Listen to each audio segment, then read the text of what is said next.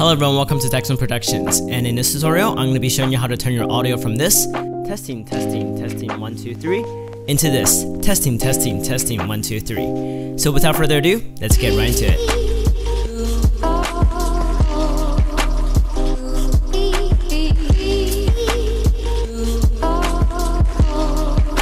Alright, so once you have your pre-recorded track in Adobe Audition open, so this is a sample track that I recorded. This is a voiceover test.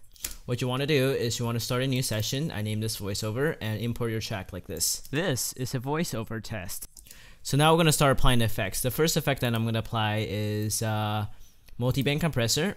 And what this allows you to do is it's sort of like single band compressor, but it allows you to edit the frequencies rather than just the volume. So it gives you more flexibility to edit your voice. So we're going to use the preset broadcast.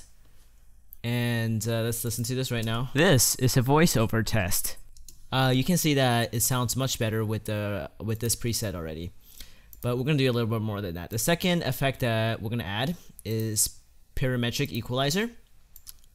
And what this does is it gives you a graph of all the frequencies, and you can either boost each frequencies or lower the frequencies. So if I boost the lower frequencies, those will have more bass. This is a voiceover test. If I lower it, it will have less bass. This is a voiceover test. So same with the higher frequency. If I make the higher frequency, if I boost the higher frequency, you're gonna hear the high frequency hiss. This is a voiceover test. And if I lower it, you're gonna hear less of the high frequency. This is a voiceover test. So that's just a little preview of what each frequency sounds like.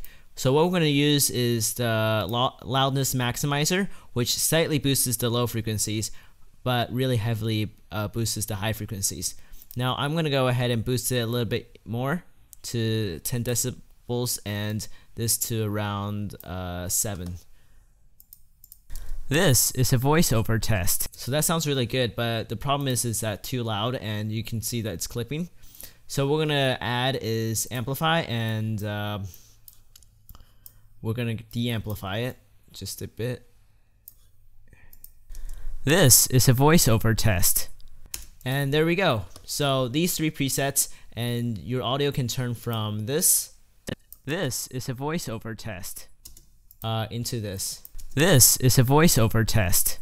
Alright, thank you so much for watching this tutorial, and I'll see you next time.